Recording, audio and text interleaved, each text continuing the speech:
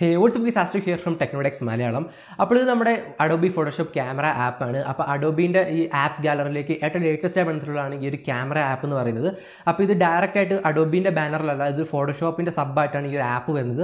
പക്ഷേ ഇതൊരു stand alone ആപ്പാണ്. അപ്പോൾ ഈ ഒരു ആപ്പ് അവർ ലോഞ്ച് ചെയ്തിട്ടുണ്ടെന്ന് എല്ലാ ഫീച്ചേഴ്സിനെ കാര്യങ്ങളെക്കുറിച്ച് അവർ ഇൻട്രോ വീഡിയോയിൽ പറഞ്ഞിട്ടുണ്ടായിരുന്നു. പക്ഷേ ഈ ഒരു ആപ്പ് ഇപ്പോൾ ഒരു ബീറ്റ പ്രോസസ്സിലാണുള്ളത്. അപ്പോൾ നിങ്ങൾക്ക് ഈ ഒരു ആപ്പ് കിട്ടണമെന്നുണ്ടെങ്കിൽ നിങ്ങൾ Adobeന്റെ വെബ്സൈറ്റിൽ ചെന്നിട്ട് അതിന് ശേഷം ഒരു ലോങ് ഫോം ഫില്ല് ചെയ്യണം, എന്നിട്ട് അവർക്ക് അത് അയച്ചു കൊടുക്കണം. എന്നിട്ട് അവർ ഒരു 2-3 ആഴ്ചയൊക്കെ എടുത്തിട്ട് ആ ഒരു ആപ്ലിക്കേഷൻ റിവ്യൂ ചെയ്ത് പിന്നെ റിജക്റ്റ് ചെയ്ത് അപ്രൂവ് ചെയ്തെന്നൊക്കെ പറഞ്ഞാൽ അങ്ങനെ കുറേയധികം ടീഡിയസ് ടാസ്ക്കാണ് ആക്ച്വലി. അപ്പോൾ ഇന്നത്തെ വീഡിയോ ഞാൻ ബേസിക്കലി സംസാരിക്കാൻ പോകുന്നത് ഈ ഒരു PS ക്യാമറ ആപ്പ് നമ്മളുടെ ഫോണിലേക്ക് എങ്ങനെ എളുപ്പത്തിൽ കിട്ടുമെന്നുള്ളതാണ്.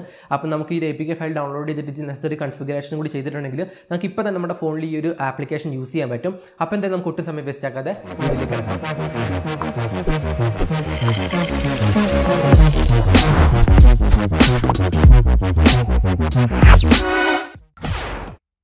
അപ്പോൾ നിങ്ങൾ ശ്രദ്ധിക്കേണ്ട കാര്യമുണ്ട്, ഈ ഒരു ആപ്പ് ഇപ്പോഴും ബീറ്റ സ്റ്റേജിലാണുള്ളത്. അതായത് ഇപ്പോൾ നമുക്ക് ഗൂഗിൾ പ്ലേ സ്റ്റോറിൽ അല്ലെങ്കിൽ ആപ്പിൾ ആപ്പ് സ്റ്റോറിൽ ചെന്നിട്ട് നേരെ കയറി ചെന്ന് സെർച്ച് ചെയ്തിട്ടുണ്ടെങ്കിൽ ഈ ഒരു ആപ്പ് കണ്ടുപിടിക്കാൻ നമുക്ക് ഇൻസ്റ്റാൾ ചെയ്യാൻ ഒന്നും തന്നെ പറ്റത്തില്ല. അപ്പോൾ ഇതൊരു ബീറ്റ സ്റ്റേജിലാണുള്ളത് കൊണ്ട് തന്നെ കുറച്ച് ബഗ്സും കാര്യങ്ങളൊക്കെ ഉണ്ടാവും. ഞാൻ തന്നെ ഈ ഒരു ആപ്പ് യൂസ് ചെയ്തപ്പോൾ കുറേ തവണ ഇത് ക്രാഷ് ആവുകയും അങ്ങനത്തെ കുറച്ച് ഇഷ്യൂസൊക്കെ വന്നു. അപ്പോൾ നിങ്ങൾ അങ്ങനത്തെ എന്തെങ്കിലും ബഗ്സ് എന്തെങ്കിലും കാര്യങ്ങൾ നോട്ടീസ് ചെയ്തിട്ടുണ്ടെങ്കിൽ നിങ്ങൾക്ക് നേരെ അത് റിപ്പോർട്ട് ചെയ്യാൻ പറ്റും. ഈ Adobe Photoshopന്റെ ആ ഒരു ടീമിന് വേണ്ടി നിങ്ങൾക്കത് റിപ്പോർട്ട് ചെയ്യാൻ പറ്റും. അപ്പോൾ അതാണ് ഈ ഒരു ബീറ്റ പ്രോസസ്സിലുള്ള ഈ ആപ്പിൻ്റെ ഒരു പ്രശ്നം എന്ന് പറയുന്നത്. അപ്പോൾ നമുക്ക് എങ്ങനെ നമ്മുടെ ഡിവൈസിലേക്ക് കിട്ടുക എന്ന് നോക്കാം. അപ്പോൾ ഏറ്റവും ഫസ്റ്റ് ചെയ്യേണ്ട കാര്യം എന്ന് വെച്ചിട്ടുണ്ടെങ്കിൽ നമ്മൾ നേരെ വെബ്സൈറ്റ്, അതായത് നമ്മുടെ ഡിസ്ക്രിപ്ഷനിൽ കൊടുത്തിട്ടുള്ള ഒന്നാമത്തെ ലിങ്കിൽ ക്ലിക്ക് ചെയ്യുക. അപ്പോൾ ആ ലിങ്കിൽ ക്ലിക്ക് ചെയ്യുമ്പോൾ നമ്മളുടെ വെബ്സൈറ്റിലുള്ള ഈ ഒരു Adobe Photoshop ക്യാമറ ആപ്പിൻ്റെ പേജിലേക്ക് ചെല്ലും. അവിടെ നിങ്ങൾ കുറച്ച് സ്ക്രോൾ ഡൗൺ ചെയ്തിട്ടുണ്ടെങ്കിൽ നിങ്ങൾക്ക് ഒരു ഡൗൺലോഡ് ബട്ടൺ കാണാൻ സാധിക്കും. അതിൽ ജസ്റ്റ് ക്ലിക്ക് ചെയ്യുക. അതിനുശേഷം വേറൊരു പേജിലേക്ക് ചെല്ലും. ഇവിടെയാണ് നമ്മുടെ ആക്ച്വൽ APK ഫയൽ ഹോസ്റ്റ് ചെയ്തിട്ടുള്ളത്. അപ്പോൾ അവിടെ നിന്ന് ആ ഡൗൺലോഡ് ബട്ടൺ ക്ലിക്ക് ചെയ്തിട്ടുണ്ടെങ്കിൽ ഈ ഒരു ആപ്പ് നമ്മുടെ ഫോണിൽ, അതായത് APK ഫയൽ നമ്മുടെ ഫോണിലേക്ക് സേവ് ആവുന്നതായിരിക്കും. എന്നിട്ട് ഈ ഒരു ഡൗൺലോഡ് ചെയ്യുന്നവർ വെയിറ്റ് ചെയ്യുക. അതിനുശേഷം ഇതൊന്ന് ജസ്റ്റ് ക്ലിക്ക് ചെയ്യുക. എന്നിട്ട് സാധാ ഒരു ആപ്പ് ഇൻസ്റ്റാൾ ചെയ്യുന്ന പോലെ തന്നെ ഈ ഒരു ആപ്പ് ഇൻസ്റ്റാൾ ചെയ്യുക. അപ്പോൾ നിങ്ങൾക്ക് എന്തെങ്കിലും അൺനോൺ സോഴ്സിൻ്റെ നോട്ടിഫിക്കേഷൻ കിട്ടുകയാണെങ്കിൽ ജസ്റ്റ് സെറ്റിംഗ്സിൽ പോയിട്ട് സെക്യൂരിറ്റി സെറ്റിംഗ്സിൽ ചെന്നിട്ട് അൺനോൺ സോഴ്സസ് എന്ന് പറഞ്ഞിട്ടുള്ള ഇൻസ്റ്റാളേഷൻ ഫ്രം അൺനോൺ സോഴ്സസ് എന്ന് പറഞ്ഞിട്ടുള്ള ആ ഒരു ഓപ്ഷൻ എനേബിൾ ചെയ്യുക. എന്നിട്ട് നമ്മൾ സാധാ പോലെ ഇൻസ്റ്റാൾ ചെയ്യുക. ഇൻസ്റ്റാൾ ചെയ്ത് കഴിഞ്ഞിട്ടുണ്ടെങ്കിൽ ജസ്റ്റ് ആപ്പ് ഡ്രോവർ ഓപ്പൺ ചെയ്യുക. ആപ്പ് ഡ്രോവർ ഓപ്പൺ ചെയ്തതിന് ശേഷം ഈ ഒരു PS ക്യാമറ ആപ്പ് എന്ന് പറഞ്ഞിട്ടൊരു ആപ്പ് കാണാൻ പറ്റും. ജസ്റ്റ് ക്ലിക്ക് ചെയ്യുക. അപ്പോൾ ഏറ്റവും ഫസ്റ്റ് നമുക്കൊരു പ്രീ റിലീസ് എഗ്രിമെൻറ്റ് എന്ന് പറഞ്ഞിട്ടൊരു സംഭവം കാണാൻ പറ്റും. അപ്പോൾ ഇതൊരു ബീറ്റ സ്റ്റേജിലാണ്, അതായത് ആക്ച്വലി ഒരു റിലീസ് നടന്നിട്ടില്ല. അതായത് ഈ ഒരു ആപ്പ് ഒഫീഷ്യലി ലോഞ്ച് ചെയ്തിട്ടില്ല, പ്ലേ സ്റ്റോറിൽ. അപ്പോൾ നമുക്ക് ഈ ഒരു പ്രീ റിലീസ് എഗ്രിമെൻറ്റ് നമ്മൾ അക്സെപ്റ്റ് ചെയ്യുക. പിന്നെ കുറച്ച് ഇൻട്രോസും കാര്യങ്ങളൊക്കെ കാണിക്കും, ഈ ഒരു ആപ്പിൻ്റെ ഹൈലൈറ്റ്സും എങ്ങനെ ഉപയോഗിക്കാൻ നോക്കാം. അപ്പോൾ സ്കിപ്പ് ചെയ്ത് വിടുക.